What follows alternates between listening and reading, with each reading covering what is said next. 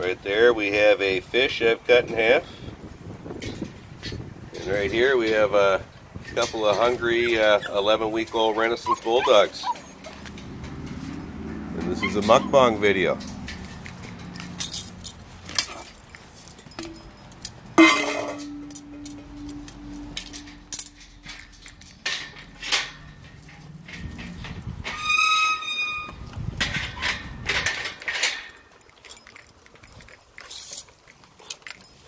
It's behind you. There you go.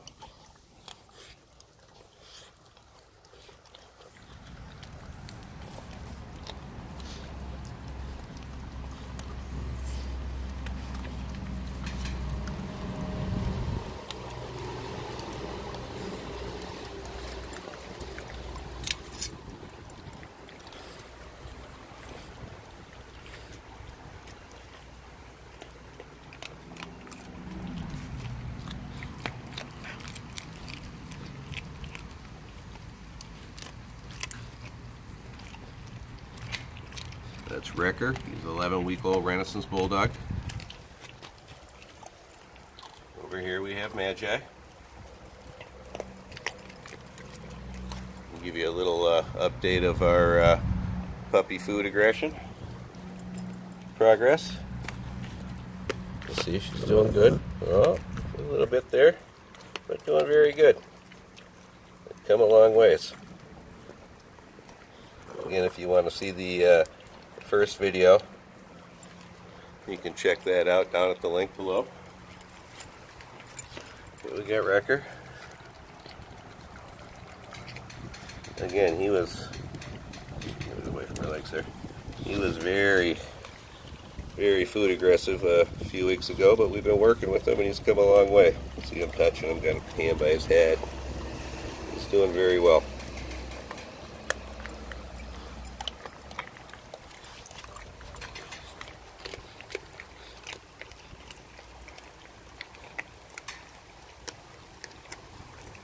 If you want to learn more about feeding your dogs raw, I've provided several links down below in the video description.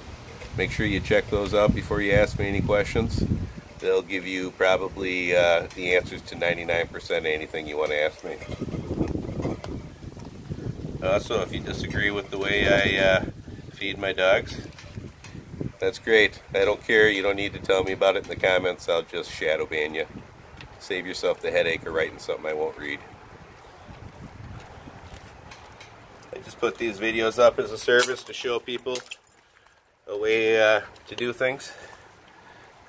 I'm not saying this is the only way to do it. This is just how I do it as a animal warden and breeder and somebody that's been involved with rescuing dogs for 30 years. I'm just some guy on YouTube though, don't take my word for it. Do your research. I've provided several links in the video description regarding that. To answer some quick questions I know I'm going to get in the comments. Yes, it's okay to feed your dogs bones as long as the bones are raw. It's cooked bones that are dangerous. Yes, I'm not at all worried about raw food bacteria. 36% of dogs carry salmonella as a natural part of their gut flora. They are biologically designed to deal with it.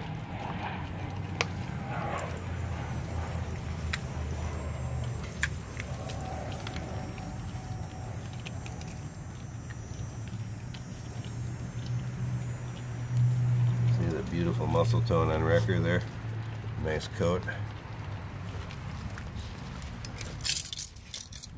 Did you get that? I thought I should pull it out for him. Magi also has a beautiful coat.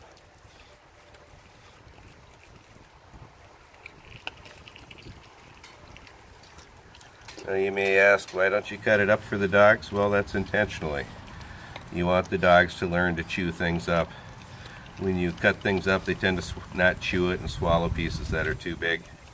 This also gives them much needed outlet for chewing. This is how they would be eating in the wild. This is what they are designed to be doing.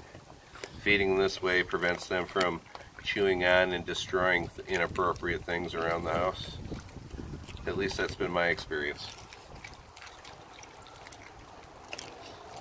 And you can see the beautiful coats these puppies have. That's all from a raw diet.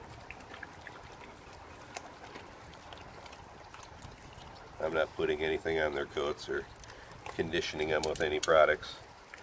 That's all the result of raw dog food. Now Magi finished first because Rekkr's got the head.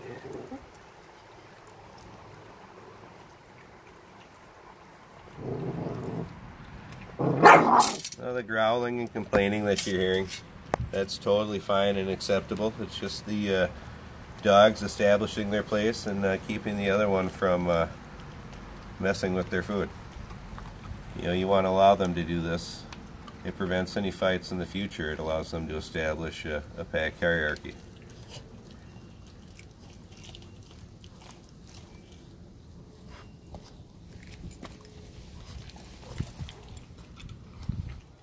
I hope you enjoyed this. Like, subscribe, and share.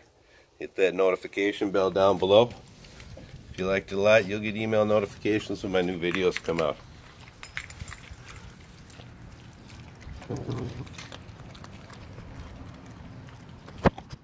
Get out the way, Magi, you're blocking me.